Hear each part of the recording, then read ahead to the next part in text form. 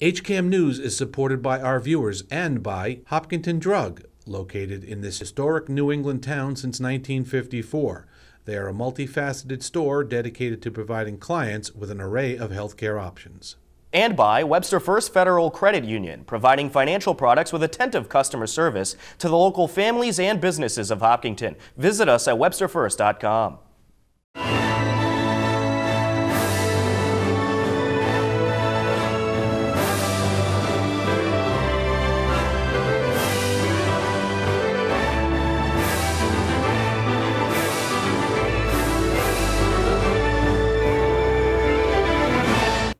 Hello, and welcome to HCAM News. Tom Nappy at the anchor desk to fill you in with what's happening in town. On this edition of HCAM News, we have scenes from this summer's Concerts on the Common. We'll take a look at the Bay Path Humane Society Pet of the Week. Ashland Legion Baseball officially wrapped up their season, and Matt Clark has our HCAM Insider. But first, the Hopkinton Public Library is excited to announce they are now open on Saturdays. The Hopkinton Library celebrated their first Saturday open. The library will now be open to the public Saturdays, 10 a.m. until 4 p.m.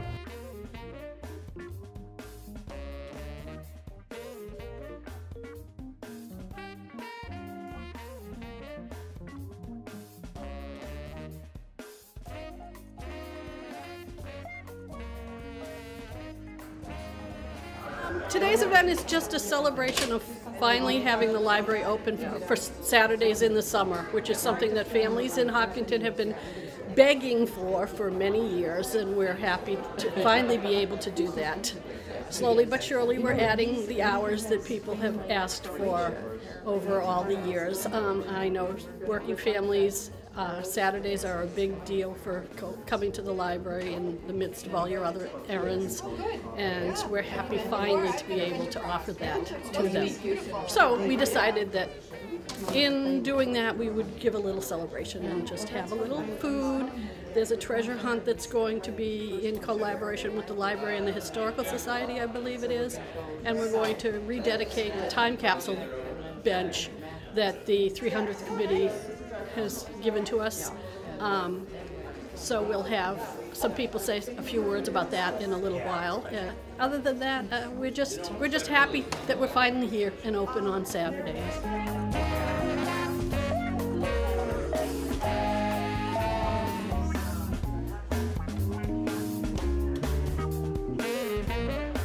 So this is our very first summer Saturday that we're open. We were very fortunate this year. In the budget cycle, we heard a lot of demand from town residents for more hours now that we have a beautiful new facility, and we were able to get funding for that. So historically, we have been closed on Saturdays in the summer, and that's been a real problem for working parents, people who work in general, having trouble getting to the library on the weekends just for themselves or with kids. So there's been a lot of demand for summer Saturdays, and now we will be open the same hours, 10 to 4, as every other Saturday throughout the year, which is very exciting for us. So today we're having a little bit of refreshments for a celebration. We're having a time capsule bench rededication that is now living in the library. And there's a historical scavenger hunt that is starting from the building and sort of a drop-in basis this morning. So we're trying to keep it fun and festive. This is the first time we've been open on a summer Saturday ever, as far as I know. I have, not that much knowledge way back, but we're very excited to be able to do it. We know that it's been something the community has really wanted.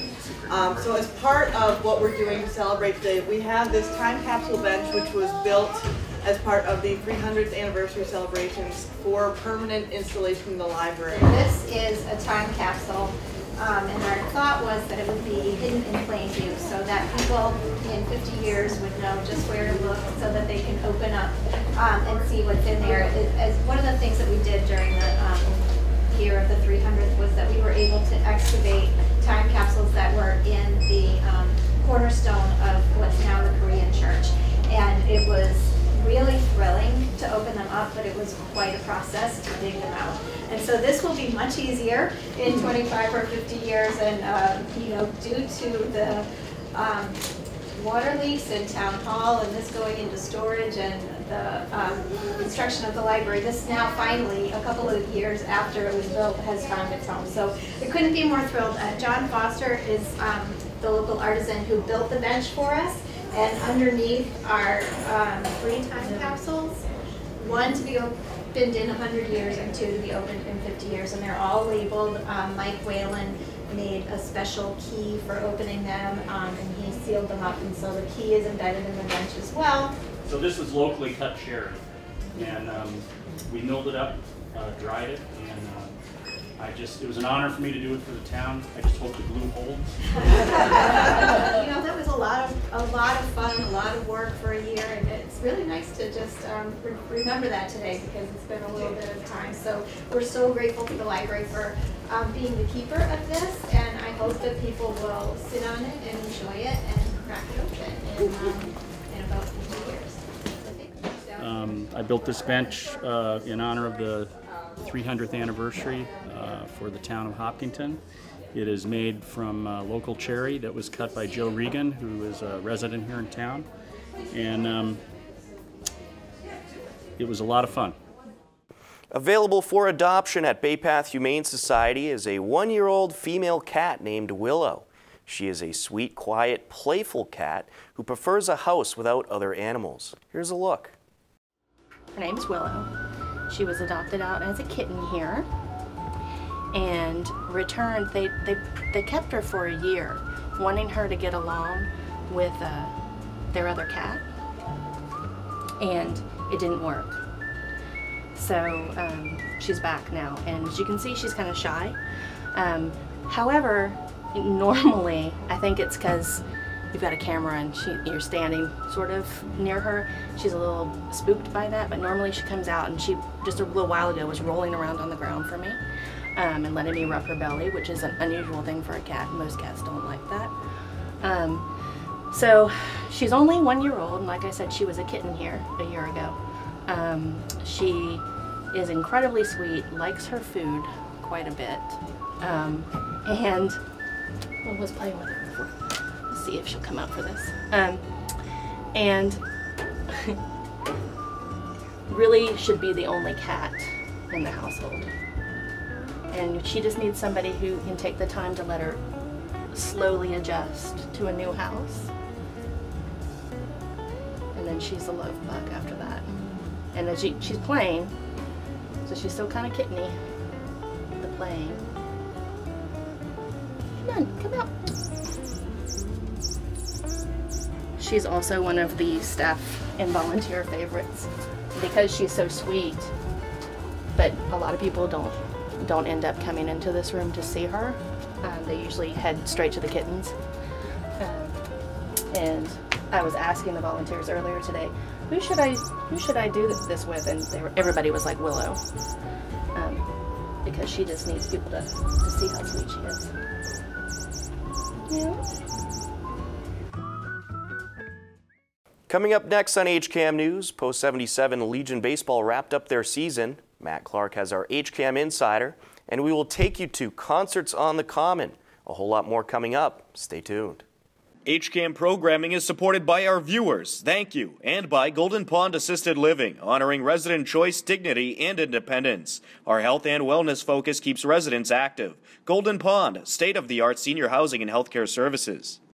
All right, workshop series in July. We should shoot a promo for it. Yeah, but what's the concept? Has to be cool. Is this cool? Is this cool? Is this cool? This is cool.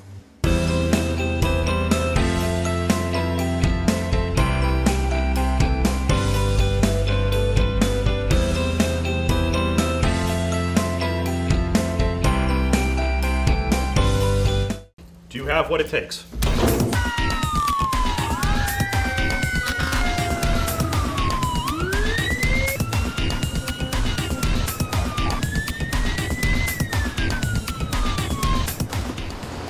Will you make a difference?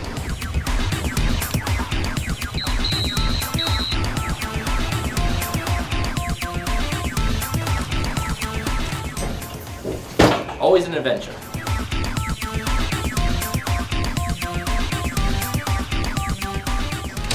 police and fire working together.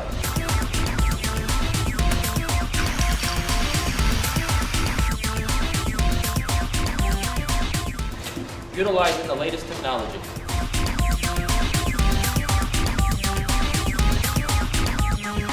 Do you have what it takes?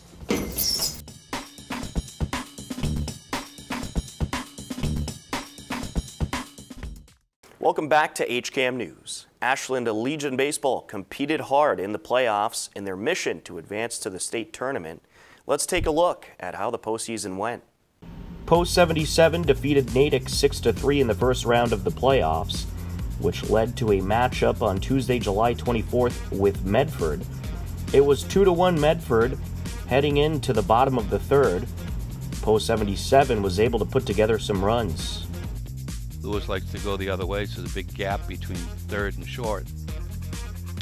It's a piece of this one. Slow roller up the middle. That's going to get through to right field. Bates around to score, and Hornung's going to be held up. It's a 4-2 post 77 lead. An RBI single for Lewis Rossi. He's looking very good. Breaking pitch up the middle, past the reach of the first baseman. Hornung around to score, and no play will be made. Everybody's going to be safe. A 5-2 lead for post 77. 4 runs score in the inning, and that led to a post 77 6-4 victory. Tom Nappy here with Ben Thomas and Jackson Hornung. Guys, another tremendous game, another tremendous playoff win.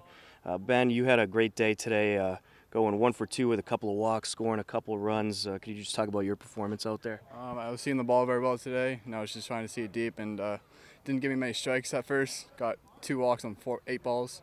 So, but I was able to get runners going and produce some runs for my team. It was a good day. And you guys seem to have a lot of fun out there as usual today, and it just seems to be such good chemistry. What's it like playing with this group? It's awesome. We all know each other very well. We're a really tight team. We always going out after to eat dinner after games and stuff like that. We know each other all well, and I'm playing with Jackson for a couple years now, and we just have a blast. We're just having fun, and as long as we keep having fun, I hope we keep winning. So. Absolutely, and Jackson, you had a pretty good performance out there as well. You got hit by a pitch which drove in a run and also made a couple of good defensive plays, and you've been consistent all season long and so good at that shortstop position for post 77. Could you talk about your performance out there today and also the team as a whole?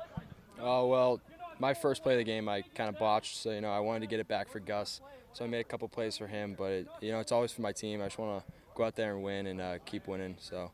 And then just the whole team played great today. We hit the ball when we needed to. We got that pitcher out early, got some runs, with the bases loaded. So, just doing the little things that help us win. And can you talk about Luke Gustafson's performance out there today? He had a battle through a couple of innings, but he got the job done out there today, and he pitched pretty well. Yeah, he did. He pitched well the first few innings. Got into a little pickle in one of the innings there, but he ended up only letting up 1 run, striking out most of them, I think. I don't know if it was 2 or 3, but he just gets the job done when he needs to, and he throws hard all the time, so he's great. What's it like to be a part of this group? Oh, it's great. I came in last year, and everyone's just so tight. Everyone loves hanging out with each other, so I think that just helps the chemistry and helps us play better throughout the season. Well, guys, you put yourself in a very good position with rain coming, so hopefully we'll see you in the state tournament. If not, we'll have some more district playoff fun. Congratulations on a great victory out there tonight. Thank you. Thank you. Tom Nappy here with Lewis Rossi and Sean Jewett. Guys, a tremendous game out there today. Good victory over a good Medford team, and you put yourself in a good place with the rain coming. This could be the last district playoff game there is until the state tournament. Could you just talk about your team's performance out there today? Well, we all went out there with the mindset of winning. We knew we had to win. We know the circumstances for the rest of the week, and we all went out together, and we all played for each other, and honestly, that prevailed. We went down a little in the first, but we got everyone's spirits back up for the end, and that really helped, push through. And Lewis, you had a great game out there. You went 1 for 3 at the plate. You drove in a run. Could you talk about your performance out there today? Well, did all right, I guess. I think, the key for, the whole team was just to, be patient. Our first pitcher was a little wild, so we actually ended up getting him out of the game in, the 3rd or 4th inning, because he ended up walking a lot of guys. So be patient. And then when I got up, they had just brought in a new pitcher. So I just timed him up. I got like an inside fastball, and I didn't hit it that great, but snuck through the hole and drove in a run. And that inning was like a four-run inning, probably the reason why we won. So it felt great. And you guys seem to have kind of a loose feel out there, but really step it up when you need to. Can you just talk about what it's like to play with this group? You know, it's awesome. Like, I've never been on a team as good and as together as everyone on this team. We all play together, and it's just incredible. Yeah, it's a lot of fun. We all just, all of us here just want to show up, have fun in the summer, and for us that means showing up to this park and playing baseball and beating teams, and that's pretty much it. And I have to ask, how was it to be able to pitch the other day? That was fun. I mean, I haven't pitched since 3 or 4 years ago, but got out there. I couldn't really throw strikes at first, so I had to throw sidearm, and somehow that worked. So that was fun. I'm glad. I got 2 strikeouts, a little surprised, but it's a lot of fun. I probably won't get to do it again, so I'm going to enjoy it. Absolutely. Well, you got through a solid inning, so well, hopefully many more playoff games to come. Congratulations to you guys. You've been great all season long, and we look forward to more playoff baseball. Yeah, thank you. On Wednesday, July 25th, Ashland took on Lowell in Lowell and fell 5-2.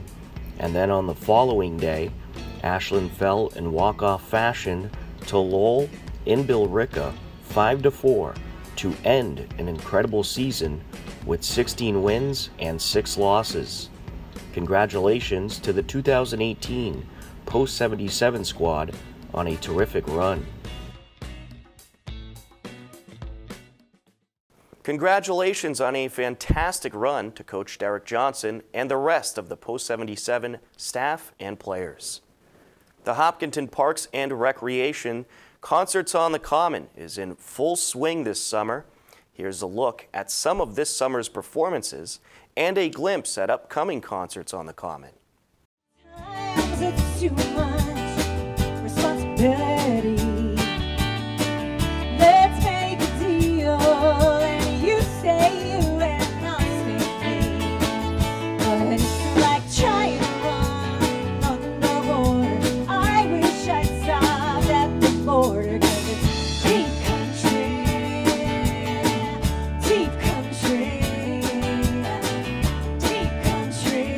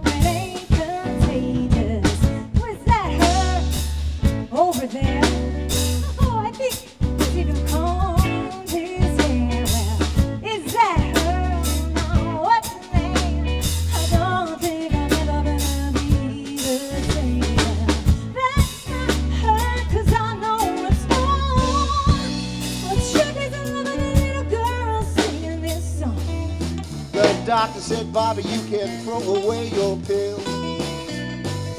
Grab a handful of quarters, let the jukebox cure your ill. 'Cause all my friends are bopping the blues, it must be going round. All my friends are bopping the blues, and it must be going round. I love you, baby, but it must be rhythm bound. You know the jitterbug bit me. I don't feel the pain. Has anybody seen my lady? This living alone is driving me crazy. Oh, you don't know the shape I'm in. I'm gonna go down by the water. Oh, I'm not gonna jump in, oh no, no. I'll just be looking for my maker, and they tell me that that's where she's been. Money, honey, please, baby. Money, honey. Money, honey, if you wanna get along. I said, money, honey, if you wanna please, baby, just once. Money, honey, if you wanna get along with me.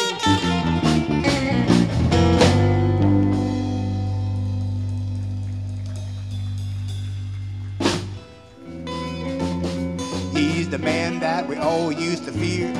Now the people call him Sweet Papa Willie Dear. Stronger than Samson, I declare, till the brown-skinned mama bobbed his hair. And Big Bad Bill, he don't fight no more. Does the dishes and he mops the floor. Well, he used to spend his evening just looking for a fight. Now he's got to see his mama every night. Big Bad Bill is Sweet William now.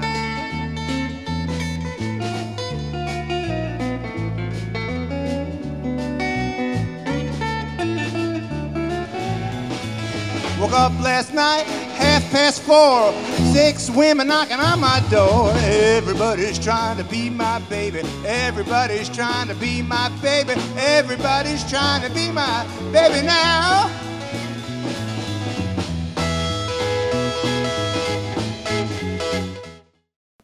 A whole lot of programming is coming up on the HCAM channels. Here to tell you all about it is Matt Clark with our HCAM Insider.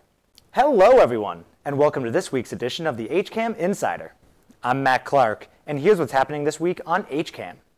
On Friday, August 3rd at 5 p.m., folk singer and songwriter Peg Espinosa performs her songs inspired by her life on a new episode of Wake Up and Smell the Poetry. On Monday, August 6th at 8 p.m., Tom Nappy takes a look at the library's presentation of A Life of Sorrow on a new edition of HCAM News Focus. On Tuesday, August 7th at 6:30 p.m., the Hopkinton Board of Selectmen's meeting will air live on HCAM TV. On Wednesday, August 8th at 7 p.m., Margie and Lisa are back and invite you to join the conversation on a new episode of The Margie and Lisa Show, live on HCAM TV. And on Thursday, August 9th at 8 p.m., the Roy Scott Big Band performs in this week's edition of the Concerts on the Common. And on HCAM Ed, the Ashland Legion Baseball vs. Waltham game will air. If you want to know more about all of HCAM's shows before they air, then head over to hcam.tv/connect, where you can sign up for our HCAM Insider newsletter.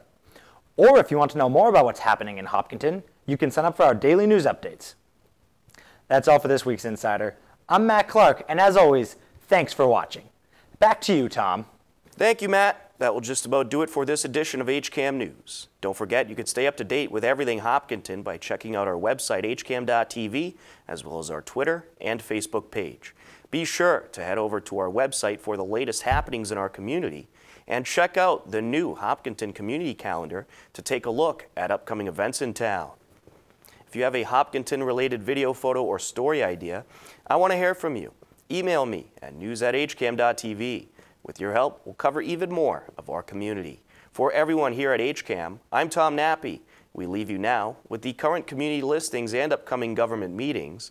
As always, thanks for watching HCAM News. Take care and enjoy the rest of your day.